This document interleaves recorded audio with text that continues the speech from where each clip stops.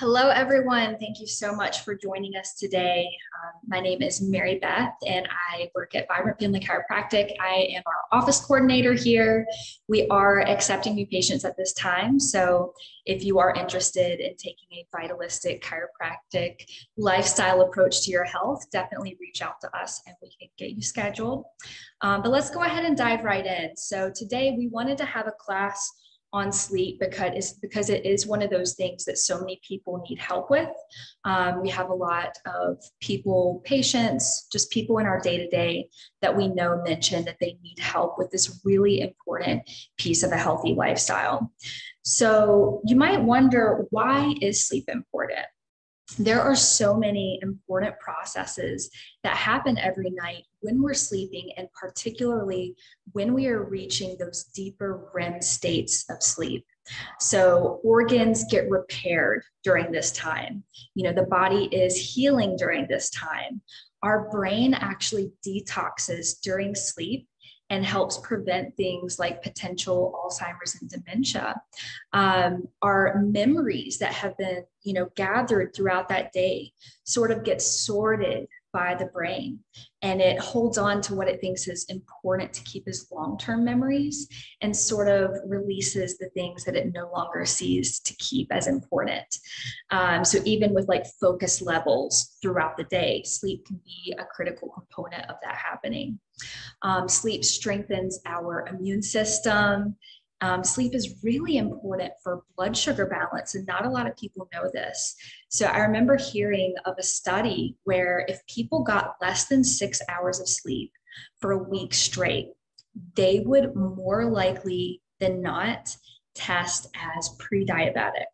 So getting that good, deep quality sleep even plays a role in what we feel like during the day, because of course we know when our blood sugar is stabilized, our mood is calmer, we're less irritable, and we're going to be healthier when we're regulating our blood sugar properly. Muscle recovery also happens at night. So if you are working out or would like to start working out, sleep is a critical time for those muscles that sort of endured a little bit of, stress in a workout. When we're sleeping, that's when they're actually recovering, and like long-term muscle strength and muscle building is happening. A lot of times we don't think about it while we're sleeping, but it's actually happening at that time. Hormone balance is also extremely important, and it's likely that the blood sugar regulation does play a role in that, though I'm sure it goes deeper and there are other things happening that impact our hormone balance as well. A lot of people also don't know, but probiotics are actually created by the body while we're sleeping. So of course we know we can eat probiotic foods and we can go buy high quality probiotic supplements, but you can also take advantage of your body's ability to make probiotics just by getting a good night's sleep. And again, that is going to help with our immune system being nice and strong, being less susceptible to things like infections and so on and so forth. So why do you think sleep is so overlooked? If you think about it, we see Instagram ads and just advertisements in general all the time for fitness programs, for diet programs, for supplements, but sleep is not talked about all that much. I believe it is because we cannot be sold good quality sleep. Can you be sold sleep, like being knocked out? Absolutely. Prescriptions do this every day for people. However, the harm is that people think their problem has been solved because they are, again, being knocked out by the prescription sleep aid and they are asleep. But what they maybe have not been told, or maybe they do not realize, is prescription sleep aids actually keep you from getting into those deeper levels of sleep, like REM state sleep, which is where those important, processes of repair actually happen. So that is, one of the dangers that people don't realize when they are not approaching their sleep issues, again, from that holistic, from that vitalistic approach of like, let's get to the root cause and not just put a Band-Aid on this problem. Um, when it comes to how to improve sleep, it's important that we talk about two different common issues that people have with sleep. Most people fall into one of these two categories, and sometimes they fall into both. So, the first category is there are people that have trouble falling asleep. So they lay there in bed and they're replaying their whole day through their head, thinking of, okay, what email did I forget to send? Thinking of, maybe an anxiety about the day ahead, just kind of replaying in that, cycle that your brain just like doesn't want to slow down, doesn't want to turn off and like relax and go into that state to be able to fall asleep. The other category is we have people that fall asleep sometimes very easily, and for reasons unknown to them, they wake up suddenly about 3 or 4 hours into sleep. They go from a deep sleep to suddenly being wide awake and almost even having like a little bit of an elevated heart rate. And they're suddenly just unable to fall back asleep. So I want to help you kind of pick apart what both of these things are and why they happen and what solutions would be. So for people that have trouble falling asleep, this is important for us to understand that they're probably people that have a lot of stress. They probably have a very demanding job. Maybe it's even just emotional stress. It could be like relationships that are toxic that you have in your life. Whatever amount of stress, it is causing nervous system dysregulation. So there are two dominant states that our nervous system can be in. There is the sympathetic, which is known as rest and digest. This is the state that we should be in most of the time. This is the state where healing happens. This is the state where our hormones are staying balanced. And then this is the state that we need to be in to really fall asleep. The other state is the parasympathetic, which you may have heard many times referred to as the fight or flight state, fight, flight, or freeze. It's called a few different things, but that is the parasympathetic. And that is where, cortisol is being produced, adrenaline is being produced, and it's this kind of hyperactive, focused, awake state that isn't harmful if it's only happening occasionally. Maybe you have a presentation at work and it, gets you a little bit excited and nervous, and you're getting into that state for, 20 minutes before you go up and speak.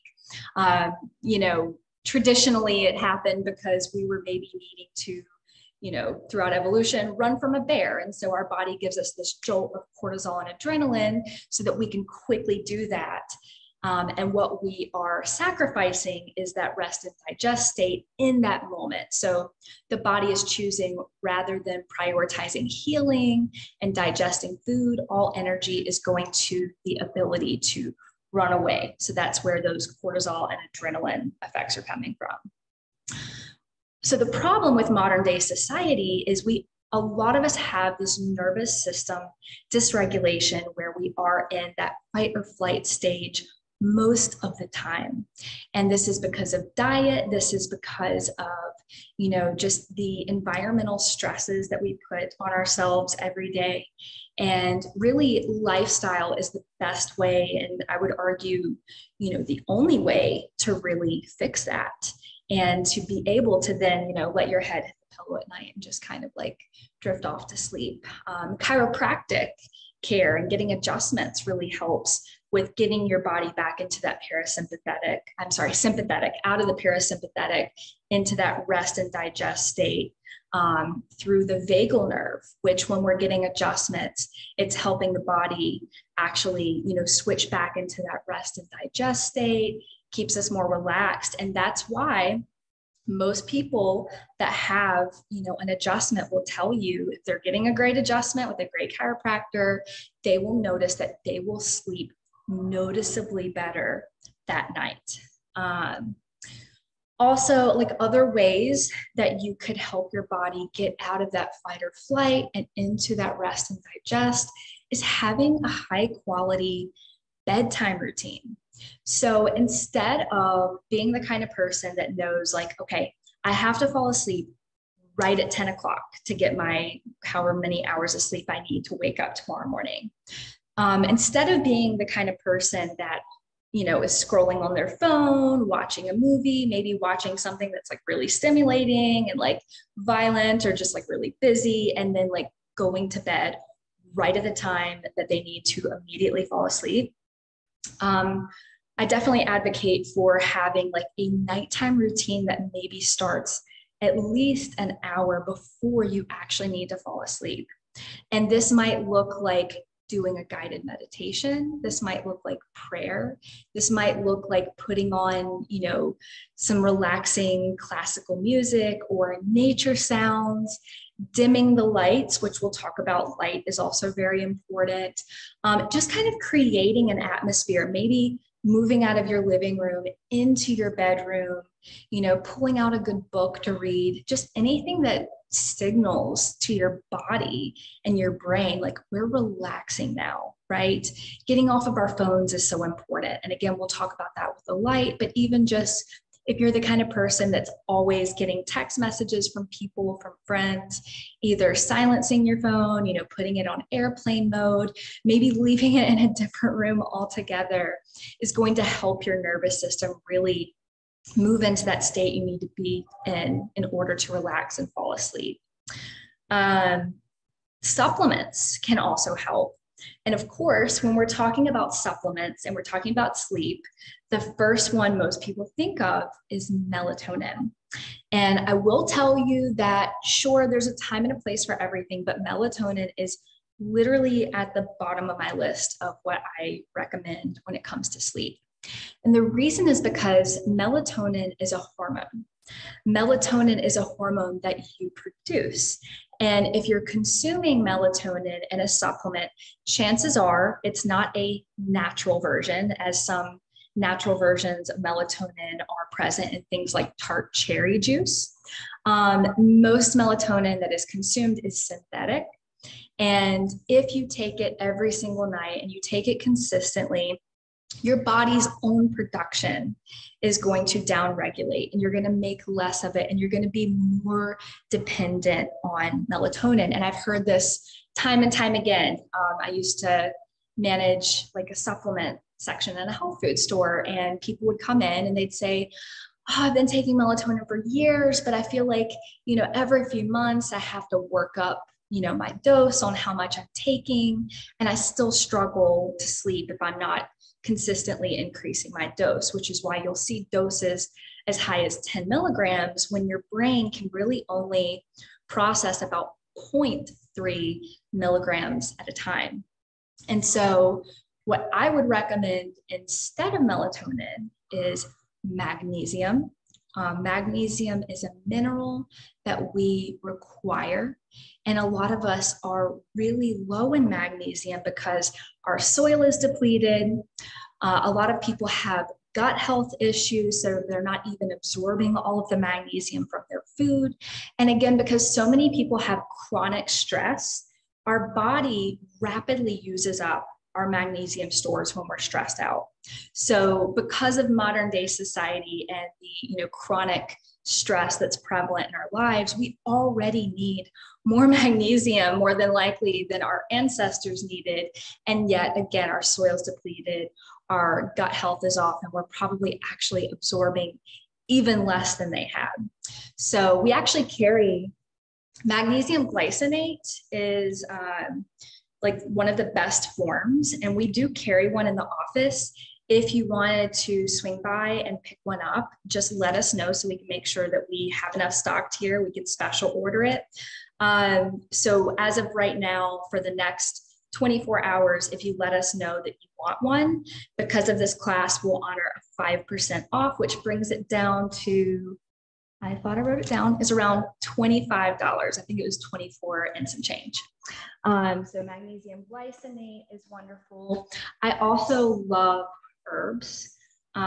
So there are a lot of different herbs you can use for just relaxing the body, even throughout the day. There are gentle ones, and then there are ones that are stronger for people that really struggle with getting to sleep. And you can't really you can't really get dependent on using herbal medicine the way that you can using a hormone like melatonin. So I love lemon balm. You can make a tea or get a tincture or get a capsule of lemon balm. Lavender, which we all know. I know a lot of people even like just using the essential oil of lavender. You can, put a few drops on your pillow or rub lavender oil mixed with something like coconut oil on the bottom of your feet, which is a place that the body can easily absorb it into the system to help you relax. I love chamomile. In fact, one of my favorite teas is there's a wonderful brand called Traditional Medicinals. They are all organic, herbal only teas. I think, yeah, they may have one or two that has green tea, but I don't know if I've ever seen one. I think all of their teas, if not 99% of them, would be caffeine free because they are herbs. So they are organic, all herbal, and actually made and formulated by herbalists. You can turn the box of tea on its side to look at where the nutrition facts would be. And they actually label how many milligrams of whatever herb is in one serving, which is really nice too. So they have one they have a handful that I would recommend for sleep. But my favorite one that I know right off the top of my head is they have a lavender chamomile tea. And I will just, make a hot cup of that. And it's delicious on its own. I don't take mine with honey because I like the way it tastes just on its own, but you could certainly add a little bit of honey if you preferred it that way. I like to put a lemon slice in mine and it's delicious. So next, like we were talking about, there are the people that have trouble falling asleep. And those are the people that we were mentioning need help with their nighttime routine, need help shutting off, the stressed out state of mind that they're in. And then, as I mentioned, there are the people that have trouble staying asleep. So this is a little bit of a different issue. The reason that this happens is because we are fasting the whole time we're sleeping, right? Like we're not consuming food.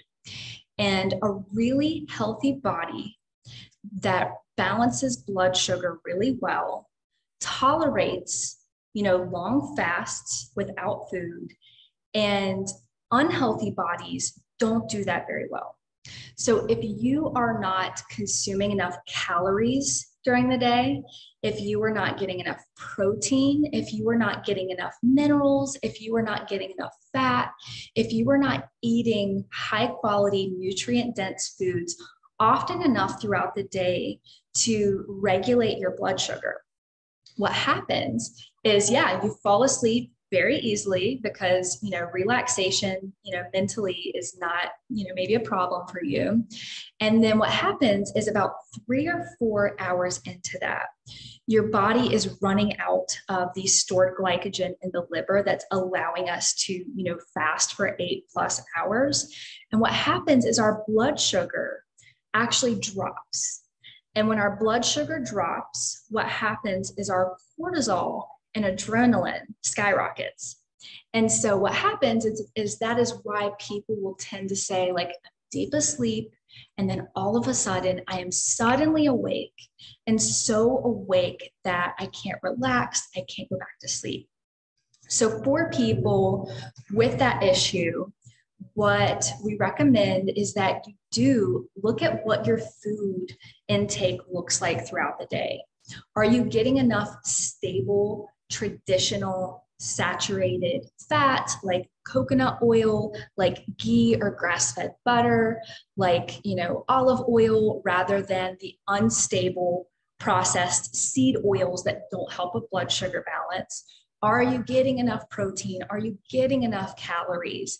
This is when it is really important to kind of track your food throughout the day to make sure you're meeting your requirements. And magnesium, as I mentioned, can be helpful for falling asleep. Magnesium can also be helpful for staying asleep, because out of the many things that it does for the body that's so amazing, blood sugar regulation is one of them.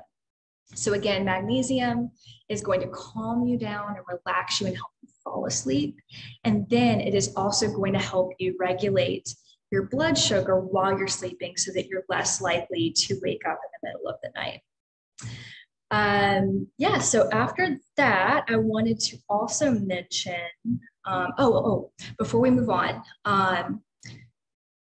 we know that it's not ideal to eat a really big meal right before we go to bed, because if we have a really big meal on our stomach, our body needs to be digesting, and then we aren't able to fall asleep. We aren't able to sleep really well.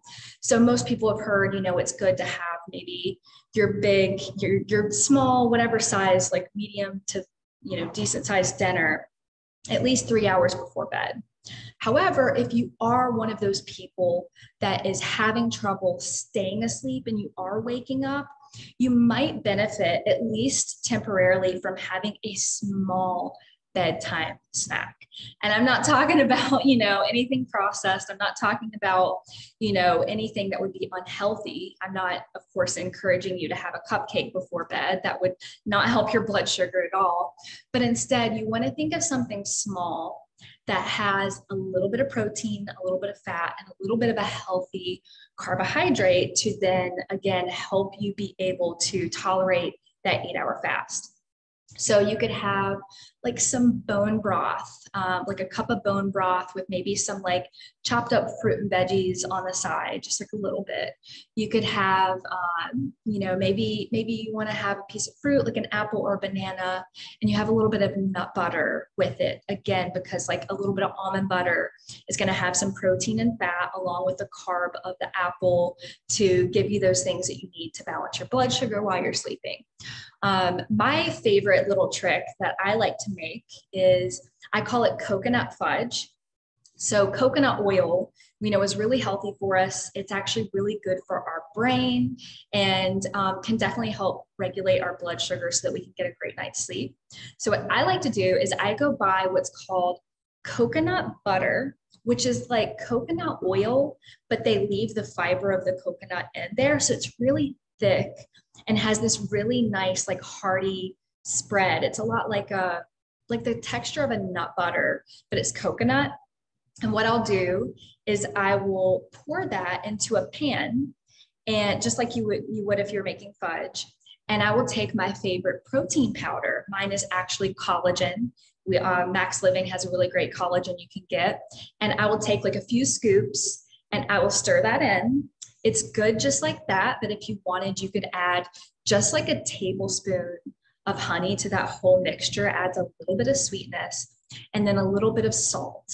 And you mix all of that in to a pan, let it settle, score it so it looks like fudge. And what's very quick to digest and won't keep you digesting food all night while you're sleeping is if you have one or two of those little pieces of like protein coconut fudge right before bed, and have like a nice cup of herbal tea along with it. So that, you've got the saturated fat, the coconut that's going to balance your blood sugar, the protein that's going to help balance your blood sugar, the little bit of carbohydrate, if you even want to put it in there from the honey, and a good quality sea salt, because sea salt helps to calm the adrenals. It has minerals and it helps further with that blood sugar balance. So lastly, the thing that I want to talk about is light. So as we mentioned, melatonin is a hormone, cortisol is a hormone, and light, the lights around us, artificial lights, natural lights, actually affect which of those hormones are being produced in the body. So early in the day, in the atmosphere, out in the, in nature, in the morning, there is a lot of blue light. Blue light stimulates cortisol production, which at the right times in the right amounts is not bad. Cortisol actually helps us wake up, get motivated, get moving, have energy. It's early in the day. What are we going to do? Where are we going to go? But then, of course, the body would not be healthy if we were in that state of high energy all the time. So what happens is in the late afternoon, the blue light is coming down in the atmosphere. And what we then start to see is an increase of orange and red light. And that is triggering the body's melatonin production. So that's what the red light that we see outside is. What is, at a sunset, think about it. You're like at a sunset, that golden hour that we know, like everything kind of has that pretty yellowish orange tint to it. That is actually stimulating the body's melatonin production. So those, the lights, the natural lighting throughout the day plays the direct role in creating our circadian rhythm. And our circadian rhythm is so off because most of us are inside all of the time. And we are getting a lot of blue light, not just in the morning, but all day long from all of our, electronic devices. So that is actually hindering your melatonin production. And so again, why take melatonin if you can and should be making melatonin? So some things that you can do are getting outside more. Believe it or not, even getting out early or in the middle of the day helps your brain know what time it is. So it knows what time you should be producing melatonin. So even if you're getting daylight exposure early in the day, when that blue light is out there that's helping energize you, it's helping your brain understand what your internal, clock should be, what your biological rhythm should be. So it knows, okay, this many hours from now, we're going to be producing melatonin. Another really big thing you can do is be mindful of your screen time. So if it's getting later in the day, if it's, sunset, sundown, after the sun goes down, you really want to be mindful of how much you're on electronic devices and use the red and orange filters they have. I have an iPhone, and there's a way in your settings you can actually go in and create this red screen. And so like when the sun goes down, or maybe even a little bit earlier in the day, I will do the triple click and it will go over to a red screen. And if you were to see this during the day, it's a little bit hard to read, but when it's dark, you actually realize oh, I can read this really well because my eyes have adjusted. You can also get amber glasses. I got these on Amazon. They were pretty inexpensive, and it's like a one-time purchase. You don't have to get, anything after you have them. Raw Optics, RA Optics. They make really high quality sleep lenses. I know a lot of people in the health world swear by them, but again, I was just kind of wanting to try it out for the first time. So I got these on Amazon. Also, there is red light therapy. So you can look up getting a red light device to actually put in your room, using more candlelight, just literally just dimming the lights in your house at the end of the day can make such a big impact on your ability to relax, your body's ability to make melatonin, and then your ability to fall asleep. So that really wraps up everything that I wanted to cover with you all today. Again, my name is Mary Beth. I'm the office coordinator here at Vibrant Family Chiropractic. We believe in taking a chiropractic lifestyle approach, a vitalistic approach, and helping you get to the root cause of why you're not able to live your best and healthiest life. So if you aren't already a patient, definitely reach out to us. And if you have any questions, just comment them below. If they are pertaining to you as an individual, we are going to suggest that you come in and, talk to us in person, but I'll do my best to answer any questions you might have.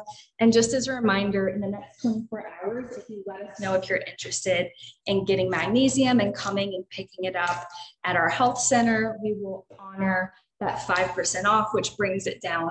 Like I said, it's $24 and a little bit of change. So we'll just call it 25 even, something around there. So thank you so much for joining us. I hope that you learned a lot and gained some actionable tips. And yeah, thank you for your time. Have a wonderful day.